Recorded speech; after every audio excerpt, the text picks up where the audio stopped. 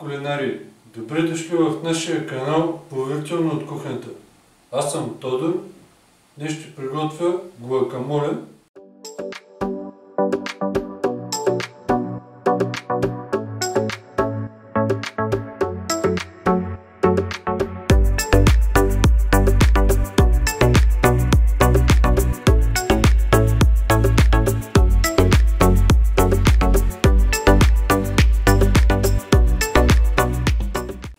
Ето и необходимите продукти.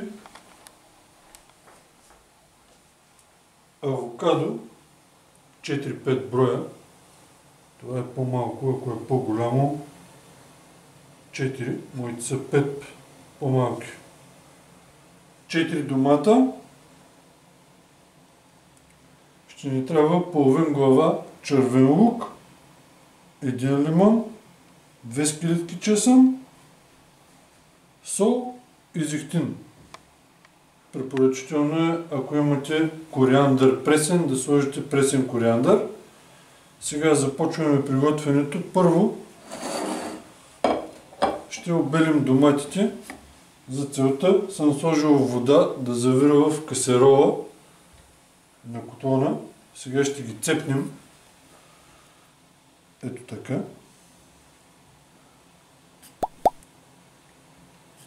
Цепваме леко в горната част.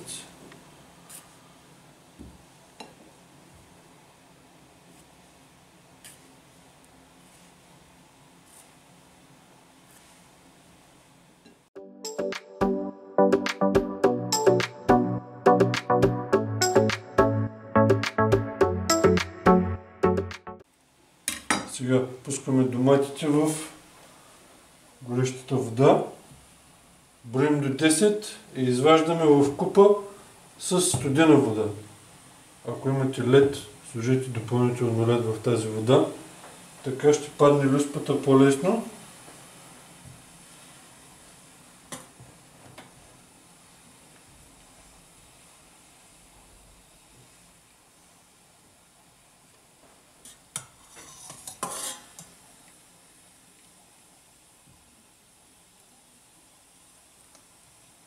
Продължаваме така и с останалите домати. Пускаме, броим до 10 и изваждаме в купата с ледената вода. Обелваме доматите.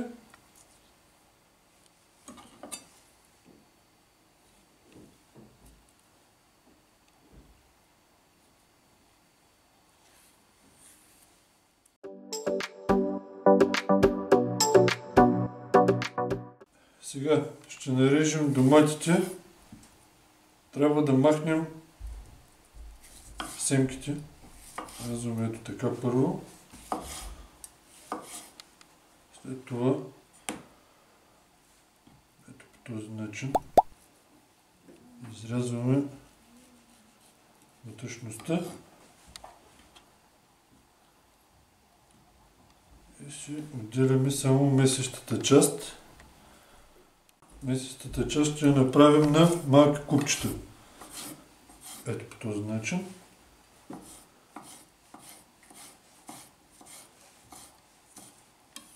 И си ги отделяме настрани в една купичка. След малко ще ни трябват.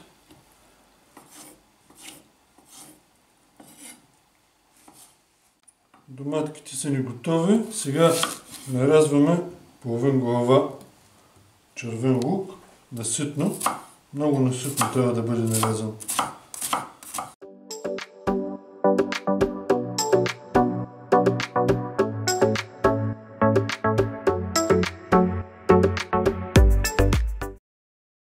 Нарязваме чесъна наситно.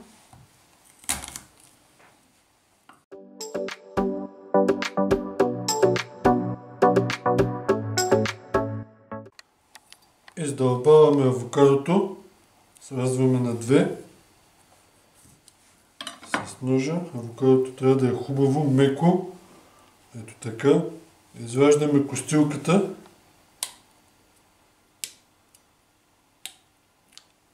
Ето така с ножа, за да не се хлъзга. След това с лъжица загребваме вътрешността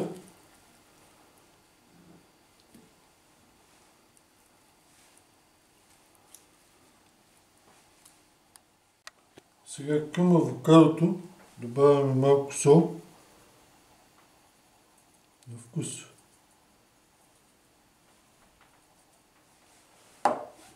Зехтин и сега ще изцедя половин лимон, след което ще го опитаме и ще преценим дали е необходимо още. Започваме с вилица да намачкваме.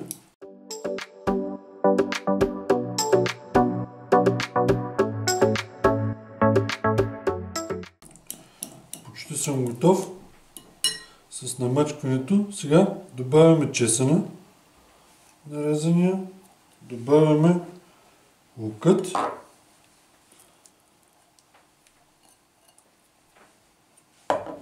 и доматите.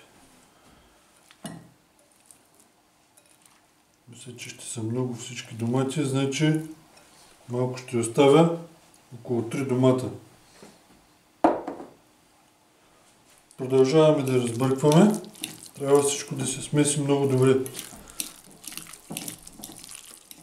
Приятели, гуакамолето е готово. Ето вижте каква консистенция има: парченца домати и парченца авокадо. Сега сервираме в една купичка. Може да го поднесете върху брускети с припечен хляб, за сандвичи също.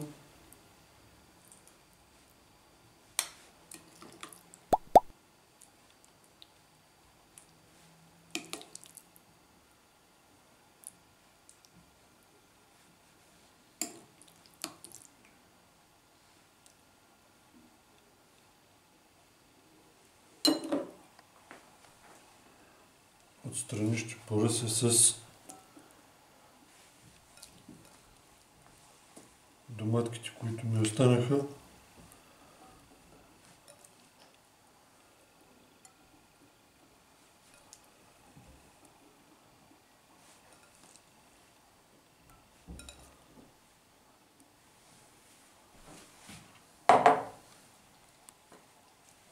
И резенче лимон.